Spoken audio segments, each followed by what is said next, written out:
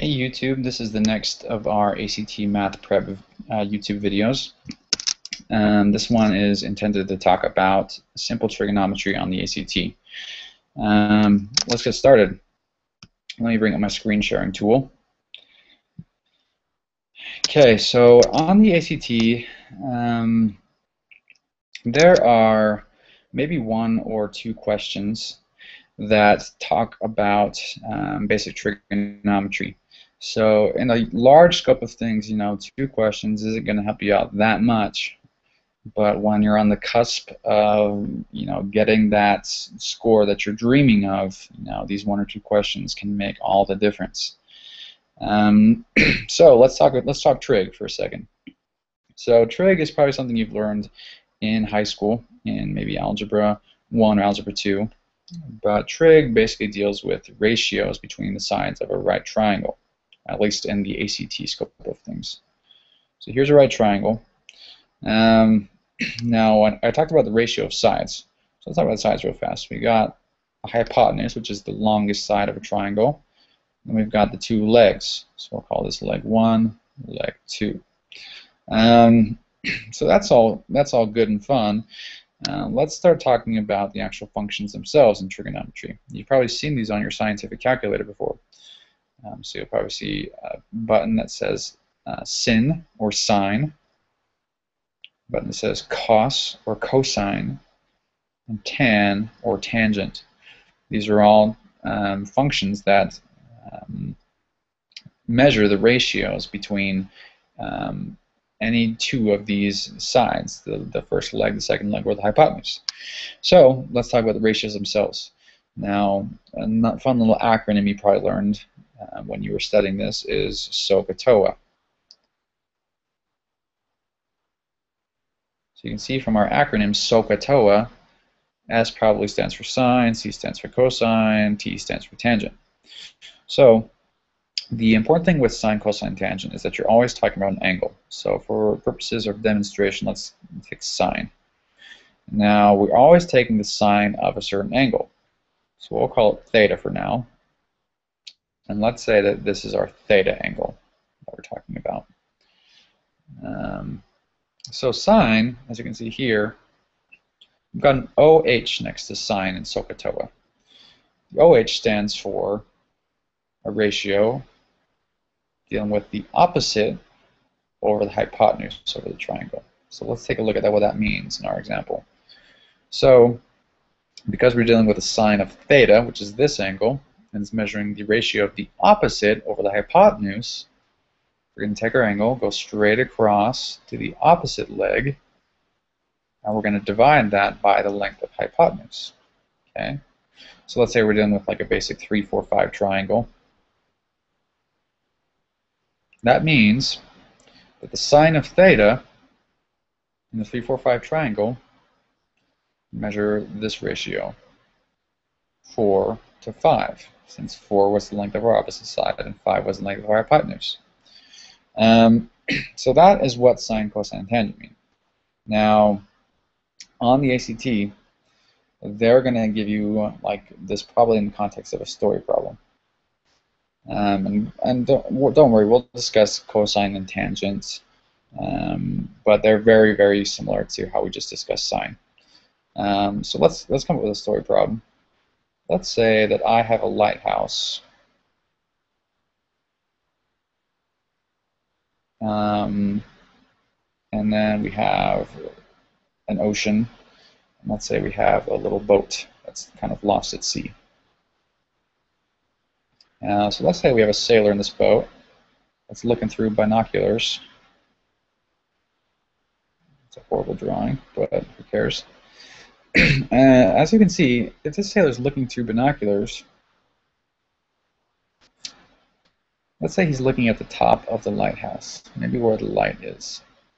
You can see this makes a right triangle with his line of sight.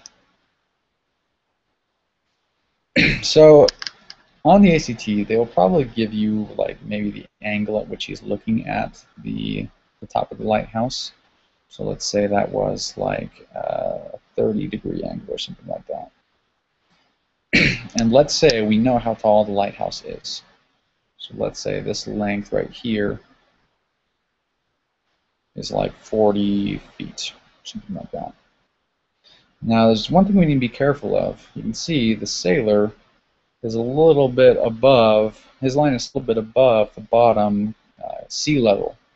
So let's say that his line of sight is 6 feet above the ground. This is not drawn to scale, by the way.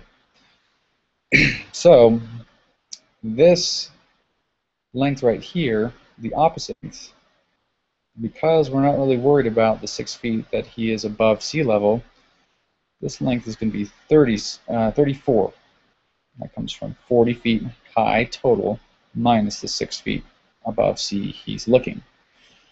Okay, and let's say my problem asks you to find the distance from the boat to the lighthouse. That's probably a very useful situation if you're trying to get to land.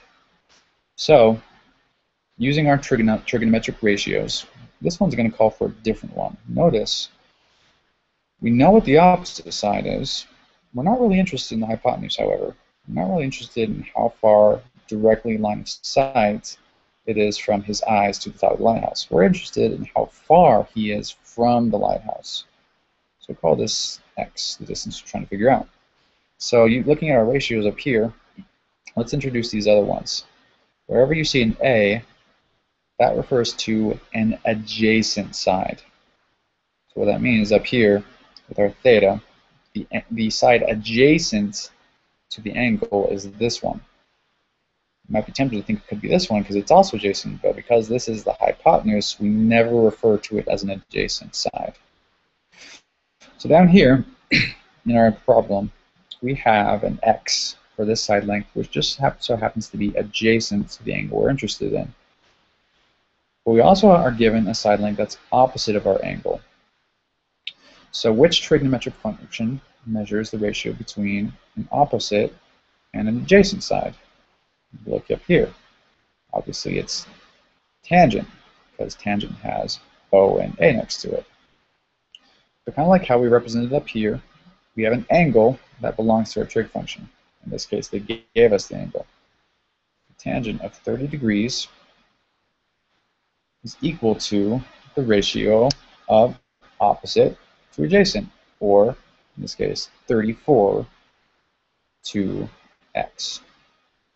Now, at this point, the ACT will probably be like, out of the following choices, which one most closely approximates the distance between the boat and the lighthouse? Now, the ACT will never really ever ask you for the exact distance, because that's going to require like a calculator that'll probably spit out a decimal.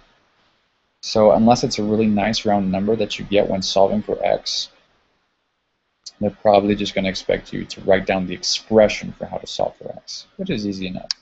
Let's go ahead and do that, and then we'll calculate a decimal just to show you how it's done.